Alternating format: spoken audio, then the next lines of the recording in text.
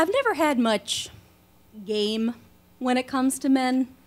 Sure, I consider myself to be pretty awesome, but I always felt sort of overlooked, invisible to guys.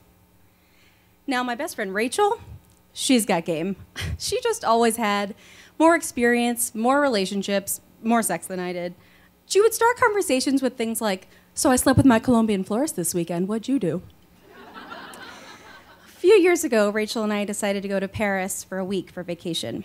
And one thing I was intent upon doing was taking a cooking class. I'm really into cooking, and I wanted to learn to make something super French, and I wanted to be challenged. I wanted to learn to make something I wouldn't be able to figure out on my own. So we signed up to learn to make macarons, those fancy French sandwich cookies that come in all the pretty colors that are so popular today. And we arrived at our cooking school in Montmartre on a sunny spring morning. We met our teacher, an Australian woman, and our fellow students, a bunch of American women, all chicks, of course. And we get started. And the very first thing that our teacher explains to us is that macarons are the diva of cookies. And if but one of your measurements is 2 grams off, we have to start all over again. So, well, I wanted to be challenged. So we get started. And we're making our batter and we're making our fillings. We had 3 fillings that day: a raspberry jam, a salted caramel, and a passion fruit ganache. And as we're making our batter and our fillings, and I'm piping pink batter into rounds onto the parchment paper, I hear the door to the kitchen open. And I look up, and there is this man standing in the kitchen.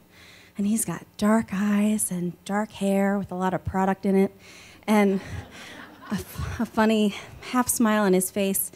And all the girls in the class look at each other like, who is that? And our teacher introduces him. She says, "This is Danielle, our kitchen assistant today, and he's very late. Let's all get back to work."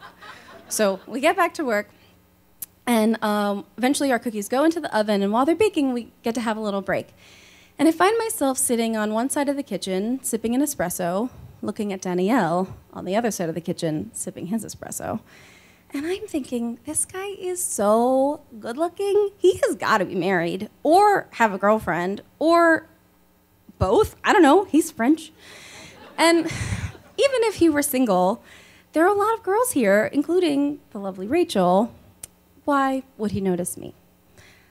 But just at that moment, our eyes met, and he winked at me. But I thought that he had something in his eye or had a tick or something. So we eventually get back to work, and we're assembling our cookies and filling them. And then it happened again. He winked at me again. But this time, I genuinely believe that he is winking at everybody, that he just winks at all the girls in the classes, and I'm just one of them. Eventually, the class concludes, and we get to try our cookies, and they really are spectacular. The cookie is tender and sweet. The raspberry jam is bright and tart. The caramel is salty and sweet. And the passion fruit ganache is basically heaven in cookie form. And we box up our cookies, and we go to thank our teacher for a wonderful class. And then we go to thank Danielle, but it's really more of an introduction. We hadn't had a chance to meet before then. So I go to introduce myself to Danielle, and it becomes immediately clear that Danielle does not speak any English. And I don't speak any French except important words like fromage and croissant. So Rachel speaks French, though. So she jumps right in there, and they start chatting away.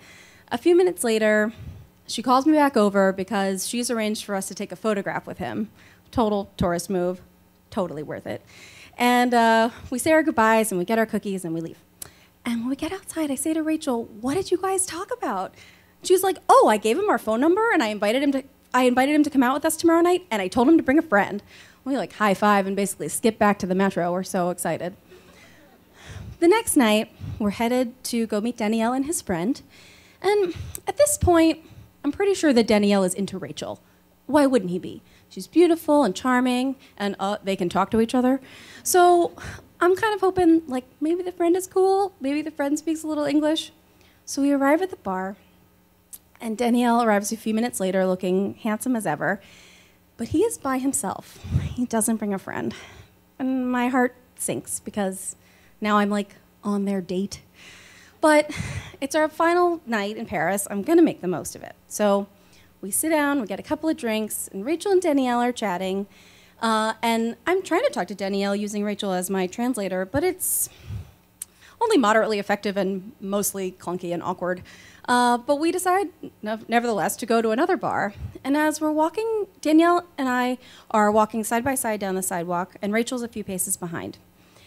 And suddenly I feel Danielle standing really close to me, and I can smell his cologne. And then I feel his fingers intertwine with mine. And my heart starts racing, and my cheeks get all hot, and I'm sure I'm smiling the biggest smile. And we walk hand in hand for about a block, and then he leans over and gets close to me again, and he gives me the world's most awkward first kiss of all time. I don't know if it was his nerves or my nerves. I'm like a hot mess at this point. The fact that we're walking, our heads are bobbing at different paces, like the physics are just really not on our side. Or just the fact that I was unprepared. I was still excited about the hand holding. So, in any case, he totally kissed me. And Rachel, seeing all of this, realizes her translation services are no longer necessary. And she graciously excuses herself back to our hotel. And Danielle and I spend the rest of the night walking around Paris, hand in hand, kissing and giggling. We figured out the kissing. And we ended up making out all night on one of those bridges that overlooks the Seine under the moonlight. And the whole time, I'm thinking, oh my God, I cannot believe this American girl in Paris fantasy is happening to me.